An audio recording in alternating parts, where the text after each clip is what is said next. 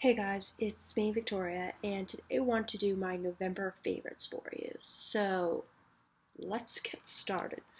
So, first things first is this little thingy here.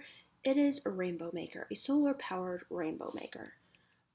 So basically, with this little suction cup, you attach it to the wall, and when the sun hits this little panel, these little gears turn, these crystals start spinning, and yes, it does make a slight like whirring noise, but it will just create sunbeams all around your apartment if you have a room with direct sunlight.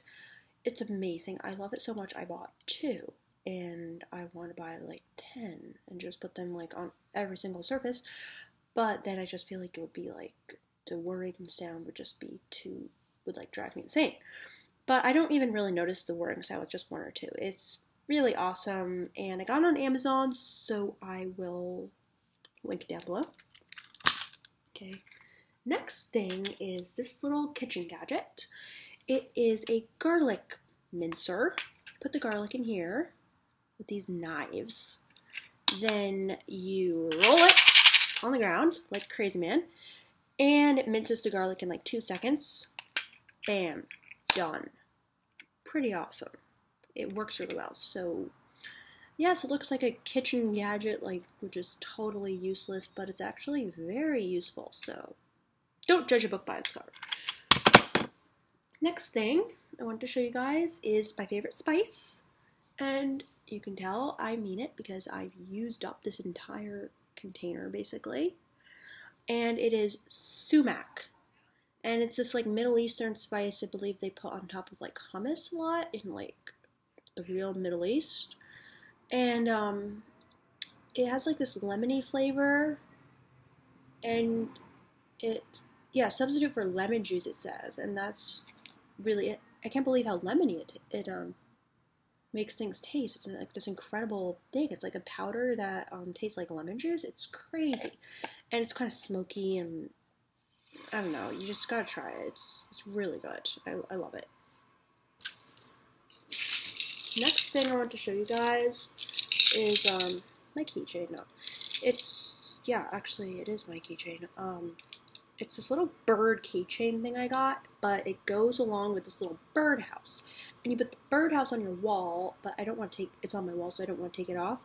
But then you nest this little bird in the birdhouse so that you always have a spot for your keys when you come home, and you always know like where your keys are. It's just a special spot for your keys. And it's just like I love it. It's just made my house like feel so homey. I'm like, I gotta find more things like this. It's just really awesome, and I just feel like now I'll never lose my keys because I have like a special spot for them. So pretty cool. Next is this thingy. It's a melon cutter. Basically, it's for honeydews, cantaloupes, small watermelons, and you just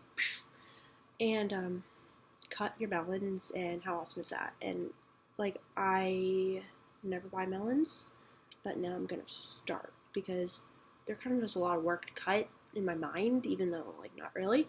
But with this thing, I don't know. It's just inspired me to buy melons.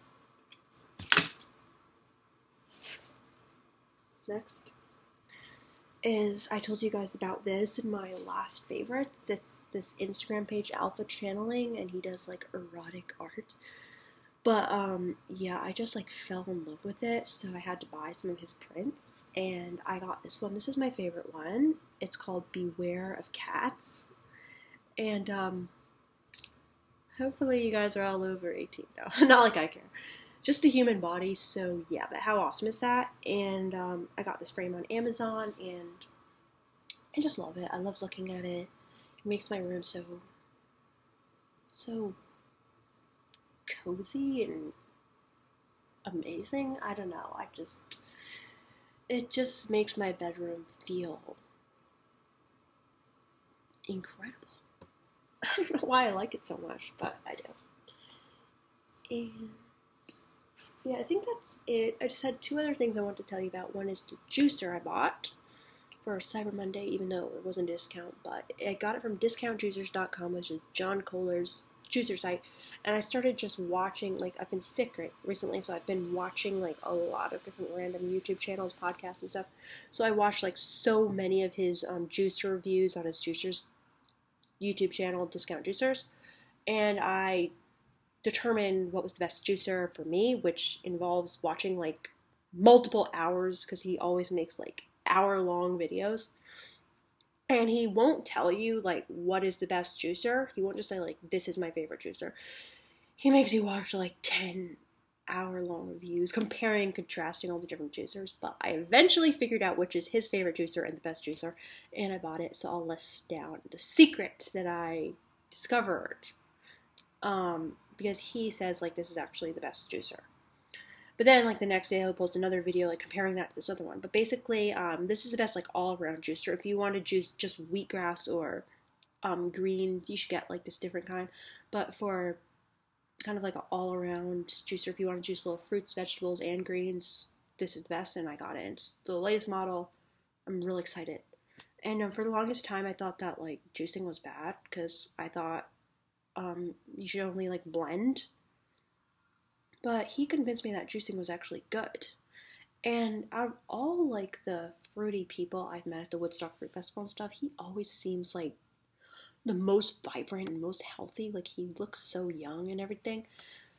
And he grows all his own food, and he has this, like, amazing gardening channel, and he goes around the world trying to find, like, these rare, like, plants that he can get, like, trace nutrients from that you can't get anywhere else. So he says, like, juicing is, like, the most important thing he does, and so I trust him, and I'm really excited to start juicing because I've never done it before. I've never had a juicer.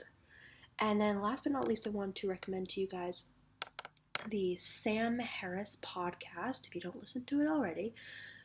Yeah, I just listened to it, like, hours of it last night, and, well, I've been listening to it, but I was sick, so I just listened to it, like, literally all night long. He's just so smart, and I've just learned a lot about philosophical topics that I'd kind of taken a break from for a while, and I was kind of feeling, like, really dumb, because I'm just like, damn, I don't know, like, anything anymore, and so he's just really make me feel very sophisticated, intellectual, cultured, and I've learned about some really scary things, such as how, like, artificial intelligence could be, like, the end of the human race, and it's really convincing. I'm like, oh my god, that's, like, incredibly plausible. And yeah, and also, like, the threat of jihadists, and kind of scared now, but I don't know, it's a really good podcast. He's an amazing interviewer, he's super smart. I just like the way he talks and the way he interviews people. He's so humble yet intelligent. So I really recommend it, and that's all my favorites.